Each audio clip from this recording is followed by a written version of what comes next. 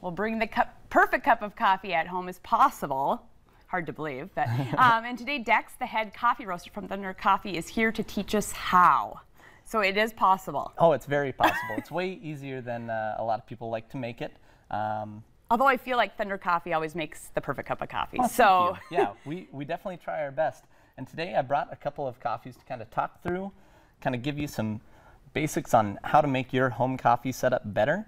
And yeah, we'll start with well, and also, you are the head roaster. So what does that mean? So I roast all of the coffee that Thunder Coffee serves. Anything that you see with Thunder Coffee's name on it, I'm the one that has pretty much cooked that coffee. Yeah, I've been doing that for about a year now. That coffee. That's interesting. Yeah. It's very similar to baking bread or working in a kitchen. It's a coffee manufacturing process. Awesome. Yeah. So you're roasting all your own coffee. Yeah. And okay, so the basics now, and you have classes that teach us this. Yes, we just started our class lineup. This Thursday is our first one, but we will be having another on January 13th, another Thursday, second Thursday of January. And we're going to kind of go over the same basics that we'll be talking about here, just a little bit more in depth. So yeah, where do we begin with brewing this cup of coffee in the morning? Very important thing. The easiest step to making better coffee at home is using better whole bean coffee. Okay. So find coffee that you can trace back to at least the region. Find coffee that has a roast date on it.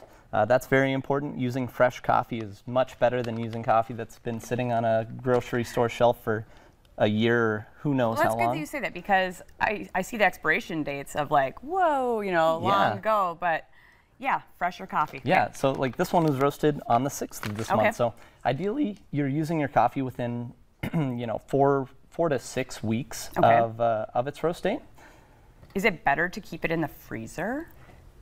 You can keep your coffee in the freezer. That is kind of a highly debated subject in the coffee world right now. So I brought up some touchy subject, I guess.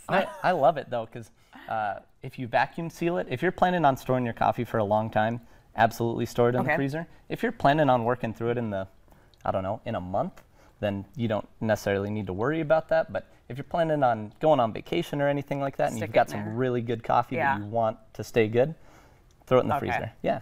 And you have some fun blends too, and I think that these are fun gifts, like the Naughty and the Nice blend. And this one you said is the Naughty. Yes, we're brewing the Naughty right now. Good. Yeah. For the holiday season, we decided to come out with some new blends. So we've got our Naughty and our Nice here. The Naughty is a single origin Guatemala. It's tasting very chocolatey, some bright lemon going for it as well.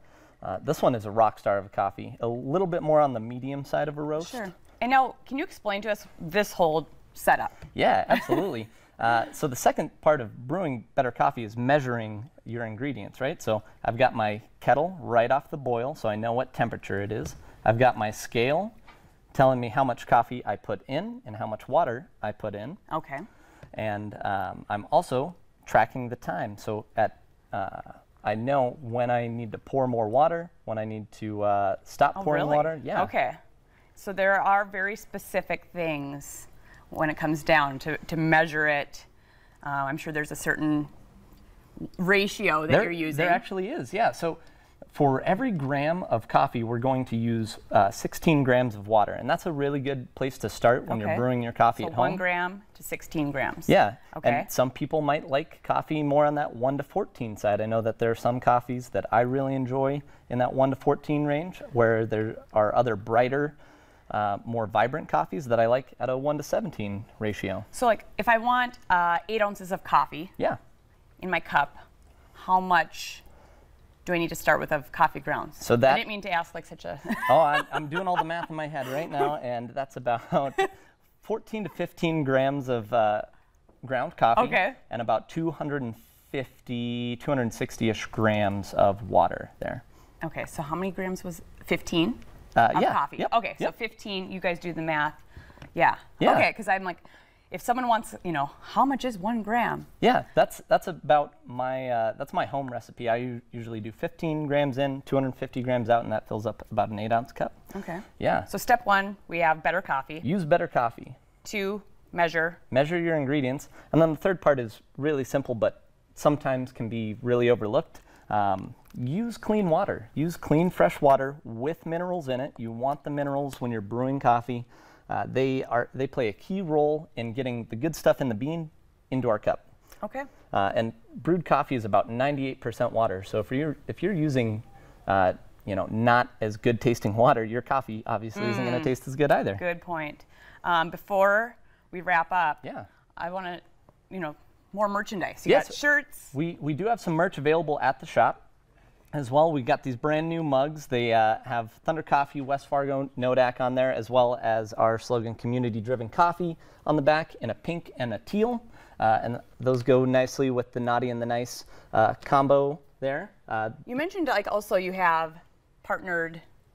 Yes, we do have a Survive the Holidays gift pack coming Yeah. up. It's going to be 2 mixed 4-packs of beer. We do also sell beer at the coffee shop too, which not a lot of people are familiar with.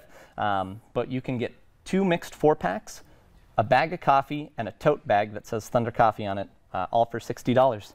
Fun gift idea. Yeah. Yeah. Well, thank you so much, Dex. We got to check out those classes, go to Thunder Coffee, learn all about it. Now we know how to brew Yeah. properly. Thanks for So having me. cheers to the morning, Yeah, right? cheers. Coming up on today's show, a cancer survivor whose mission is to light up his neighborhood each Christmas season, bringing joy to others. Stay with us.